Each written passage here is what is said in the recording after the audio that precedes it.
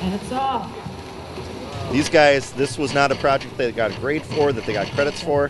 I know Corey and Joel, there was nights that they spent here till, at the school till 10 o'clock at night working on this thing. So it's an extracurricular activity that involved literally hundreds of extracurricular hours and a chance to really showcase their hands-on skills. Woo! Good job by the Snow Devils. Two.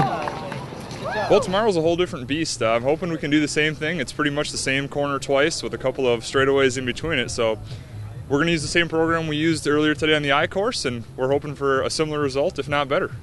They actually picked up Visual Basic kind of on the fly.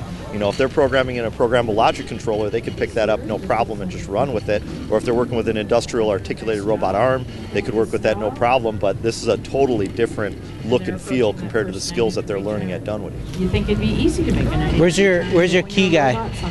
Oh, careful. Let it go, guys. We'll push through.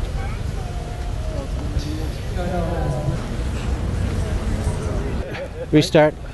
Sweet. You are going to do a restart? Hold on, guys. Think about this before you guys do let's it. think, yeah. Let's think about this. Restart options. We can either restart right where we're at or go back. No, the restart you go back. You got to go all the way back. I don't think that benefits us at all.